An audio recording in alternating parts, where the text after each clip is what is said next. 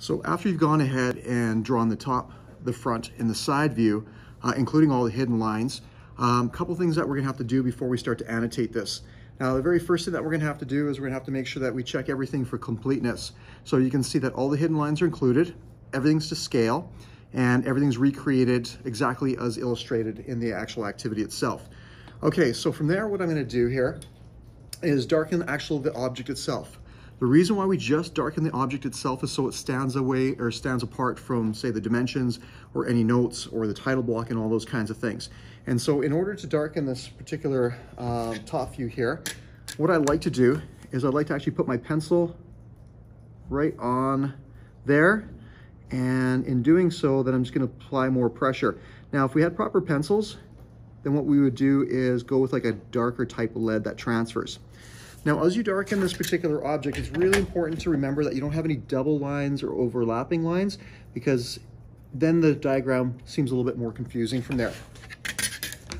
So I'm just gonna go ahead and darken this. And again, it's always good to put your pencil at the right angle, then line up your T-square, and then just go ahead and darken. And remember, you have to do this for all three views. Do not darken, though, the hidden lines. They do not require to be darkened.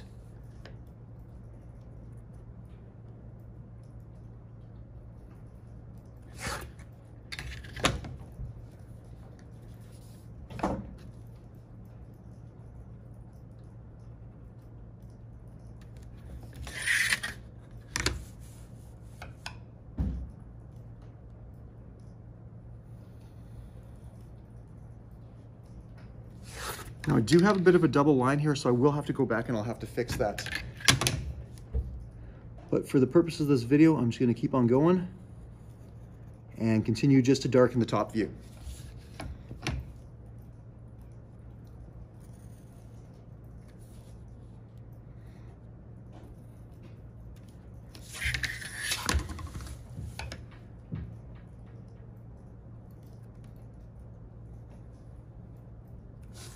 Okay, so that's this top view all darkened. Again, I'd have to do the same for the front view as well as the side view.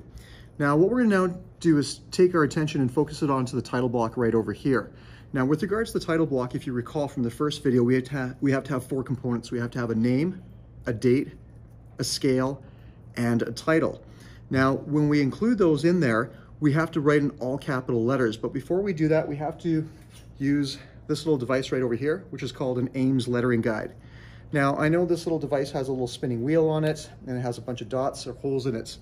Now, this is not for drawing letters. It's only for drawing parallel lines, so you can actually put your letters or draw your letters between those parallel lines. Now, we're not gonna worry about the circle here. We're just gonna pay attention right over here to this line of dots right over here. Now, we're gonna always use hole number 1 and hole number 2, holes number 1 and 2, to draw our parallel lines for everything except for the title. Now, the distance between the first hole and the second hole is 3 millimeters, and then the distance from the first hole to the third hole is 6 millimeters. Now, we use the first two holes for everything, but we use holes 1 and 3 when it comes to the title. So here's how this works.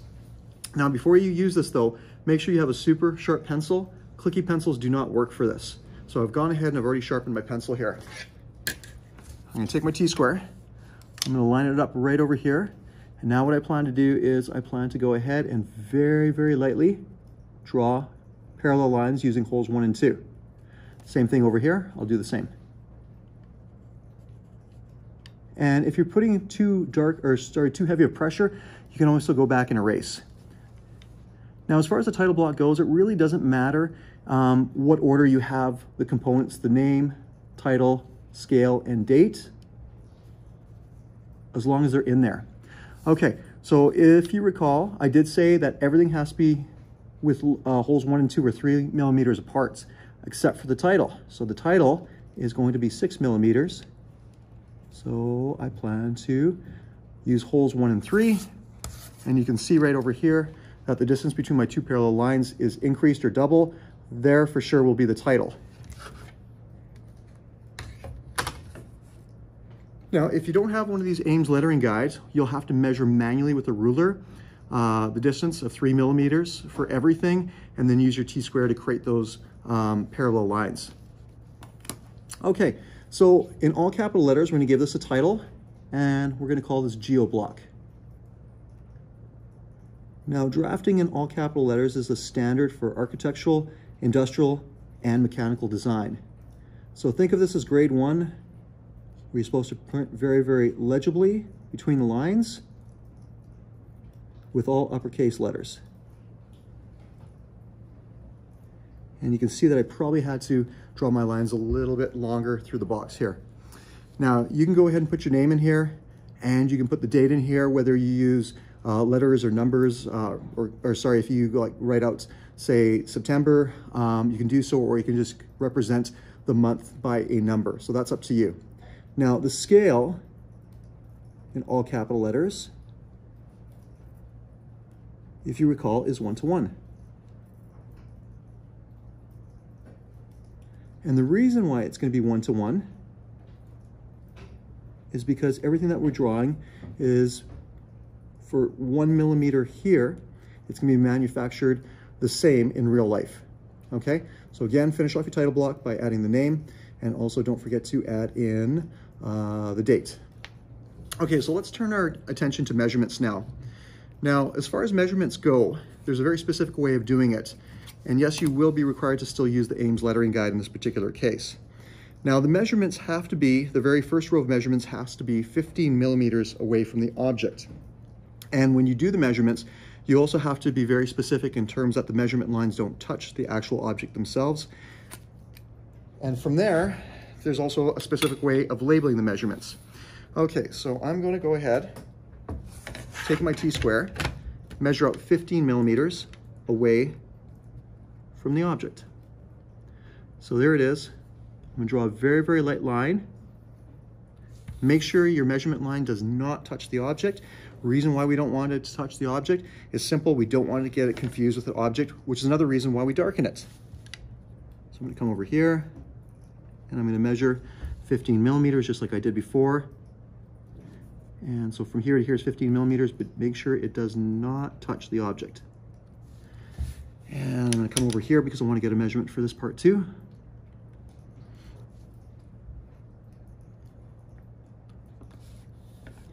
And also the hidden lines, we do not have to worry about the measurement themselves.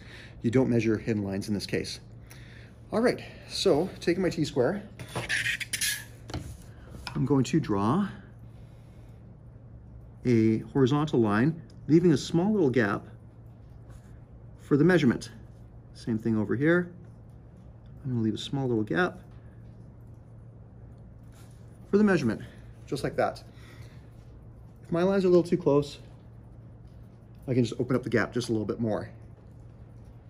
So going back to this Ames lettering guide here, I'm going to again use holes 1 and 2 to draw very, very light lines that are parallel, so I can put my measurements in between them. And they're a very specific height.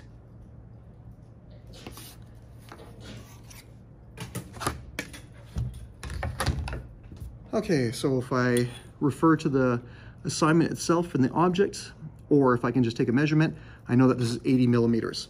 So when I do write in 80 millimeters, I'm just writing in 80. Don't put the mm, leave it exactly like this.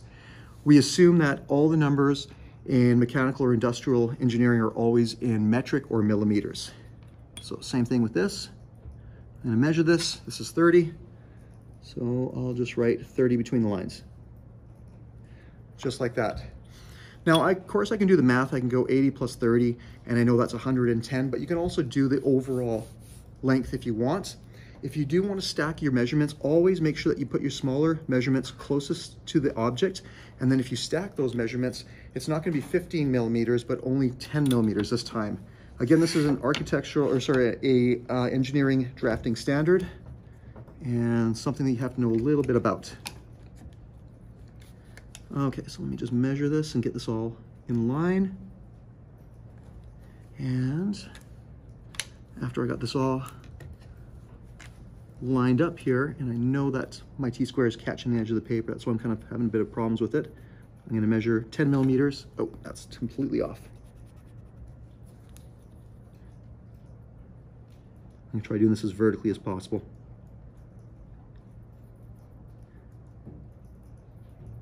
Okay, just like that. Okay, so remember, 15 millimeters, leaving a gap.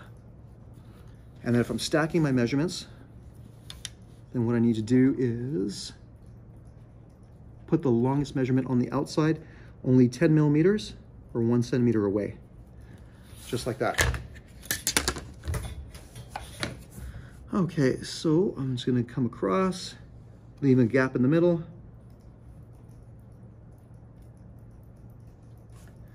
All right, using my Ames lettering guide with a very sharp pencil, I'm gonna use the first 2 holes. And I know that the total is 110. And I'll just raise this line just a little bit. Okay, not quite done yet. I have to put small little arrowheads in black to say that the distance between here and here is 30, and little arrowheads over here to specify the distance from here to here is 80. Same thing over here.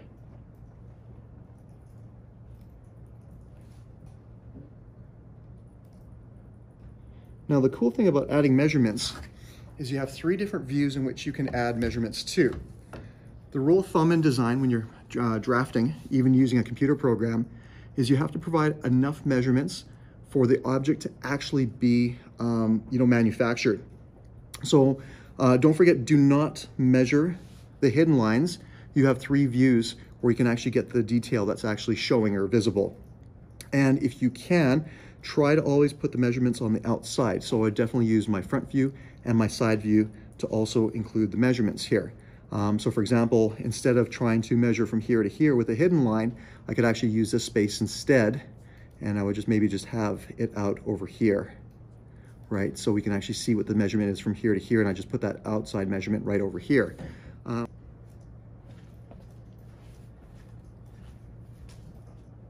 So I've kind of jumped ahead here, and what I've done is I've also used the Ames lettering guide, again using holes 1 and 2, or drawing the parallel lines 3 millimeters apart to actually label my views. So here's my top in all capital letters, here's my front, and here's my side. So go ahead and do that once you've got all your measurements in place. So to wrap up the video here, finish your title block. Remember, everything with the Ames lettering guide, you're using the first 2 holes are 3 millimeters apart if you don't have one, except for your title, which is 6 millimeters apart. Make sure you include all the dimensions. You've got 3 views in which to do so. Make sure all your dimensions are 15 millimeters away from the object, and those measuring lines don't touch the object so we don't confuse them. And if you are stacking measurements, it's always your smaller ones closest to the object and your longer ones stacked 10 millimeters or 1 centimeter apart. And then if you haven't already done so, make sure you also darken your object, excluding the hidden lines. So go ahead, finish off the activity, and refer to the Google Doc. It has a checklist of all the things that you have to remember when you're technically, or your technical drafting and drawing. And once you do that, you know that you've finished and completed the assignment successfully.